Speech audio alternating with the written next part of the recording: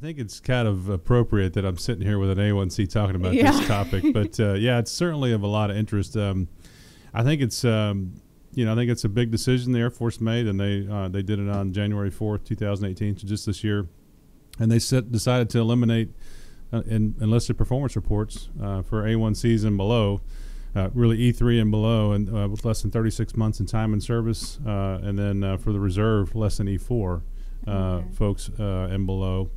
And then I think it's a twofold type of deal, because on the one hand, it allows the airmen to focus on their jobs and not worry about a performance report, and then we're not documenting their performance until they've got some skills and whatever it is they're being trained to do.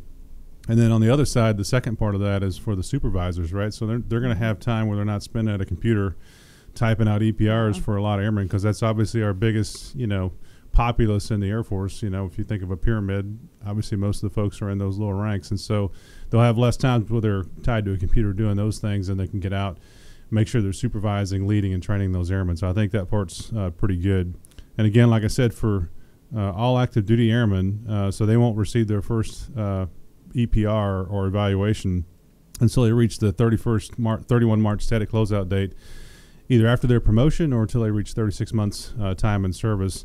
And then whichever of those occurs first. On the reserve side, they basically said, hey, E4 and below, you won't get one until you become an E4 and you reach that static closeout date on 31 March, so senior airman there. So a little bit different between the services, and then now you kind of worry about, well, how are we going to document performance and those kind of things. And there's a couple things that we're going to do. One is, we can do an informal letter of evaluation to document that performance in an assignment, and then we can award that airman, a decoration as they PCS. So you don't hate for someone to go full assignment and really not have any evidence of a performance. So we can do that.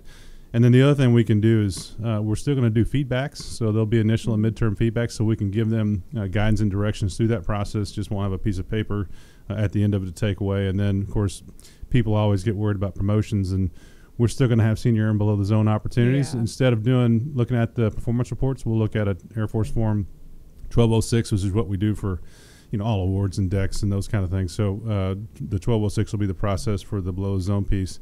And then the other thing is, people get concerned, well, what if airman so-and-so is not doing well? How do we document that? Well, you can. So commanders can do a directed performance report, and we can do an EPR for someone that maybe gets in trouble or steps out of line, and we can make sure that we document that for the future. So I think in the big scheme of things, it's going to save us a lot of work administratively, and then we're still going to promote airmen. We're still going to give them feedback, and we're still going to have them opportunities for below zone promotions. And so I think at the end of the day, it's actually a good thing for us.